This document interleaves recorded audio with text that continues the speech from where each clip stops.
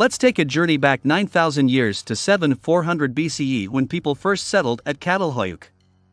In this period, the site was situated in a wetland where the climate was moist and rainy. A wide range of resources were available, including fish, water birds, and their eggs. On the drier ground there were agricultural fields, and herds of wild animals could be found roaming the plain. This was a society undergoing continual transformation. By 500 BCE we can see radical changes in behavior. More efficient cooking pots were developed, which in turn created time for other activities. Domestic cattle and milk were introduced, and there was an increase in housing and population density. Burials and ritual behavior also became more elaborate. It is at this time that we begin to see the emergence of many of the decorative features that Çatalhöyük is famous for, such as figurative art. At its peak, 3,500 to 8,000 people lived, worked, and died here. In the later period of occupation at Çatalhöyük, inhabitants of the East Mound started dispersing to the many other sites that grew up on the Konya Plain. One of these was the West Mound. Interestingly, over the millennia, surrounding communities continued to use the East Mound for burial and other activities.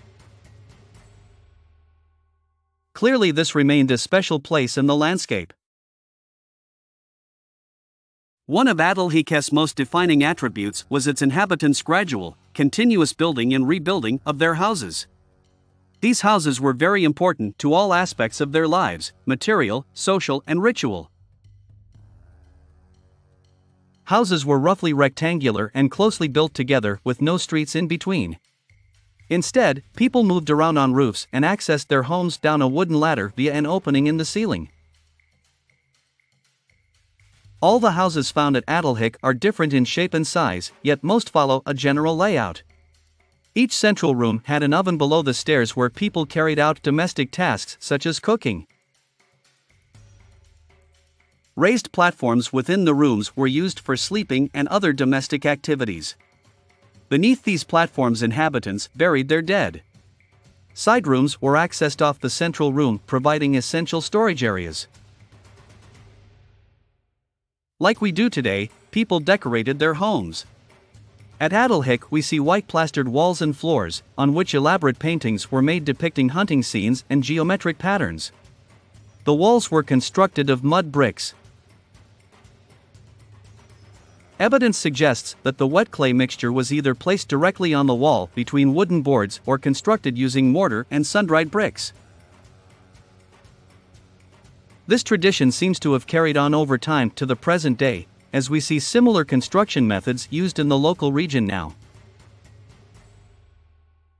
Thick wooden posts were erected in the central room and may have been used to strengthen the structure, as well as create internal divisions of space.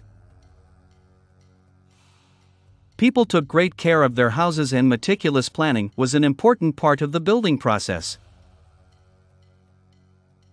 We know that houses were continually infilled, often burnt and rebuilt throughout the site's occupation, eventually creating the mound that we can see on site today. Daily life took place both at the settlement of Çatalhöyük and away from it, in the surrounding landscape. Men and women led very similar lives, with analysis of human skeletons showing generally identical diets. Infant mortality was high, as were the risks for women during childbirth. However, in general, people lived healthily and actively. They ate a varied diet containing both animal products such as fish and beef and plants such as barley and wheat. Remarkably, upon their death, people were buried under the floors of houses. The bodies were often tightly bound in a flexed position and placed in a simple grave with few or no artifacts. People crafted obsidian and bone tools as well as ceramic materials. The obsidian and bone were not only used for subsistence but also to create interesting objects such as clay figurines and beads.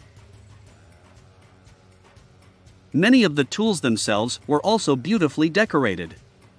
Obsidian was sourced from Cappadocia and eastern Turkey, and some traders even traveled as far as the Red Sea to obtain baskets and shells. These were a people who valued artistry and aesthetics. Surprisingly, for such a sizable settlement, food, tools and other resources were shared equally and used by all. Ritual activities at Çatalhöyük revolved around hunting, death, and animals. Wild bulls were needed for feasts, and there were probably taboos or special meanings for leopards and bears. Today, many people believe that a mother goddess was worshipped at Çatalhöyük based on the discovery of numerous female figurines. However, recent reinterpretations of the data have suggested that male and animal figurines were just as common as their female counterparts, if not more so. Equality in all senses appears to have been of primary importance for the people of Çatalhöyük. Occupation of the West Mound of Çatalhöyük started later than its eastern counterpart and continued long after the desertion of the East Mound. The area between the mounds is today taken up by fields, but archaeologists believe it may once have been the location of the Çarşamba River. The mound is commonly associated with the early Chalcolithic, the period where we first begin to see painted pottery.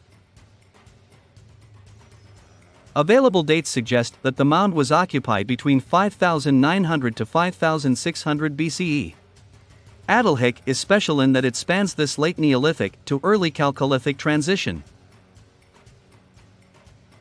Reasons for the establishment of the settlement on the West Mound are not clear. One hypothesis suggests that the Çarşamba River changed its course, causing people to move in order to live either closer to or further away from the water. It appears to have been a gradual transformation, with cultural differences slowly emerging between the East and the West Mounds.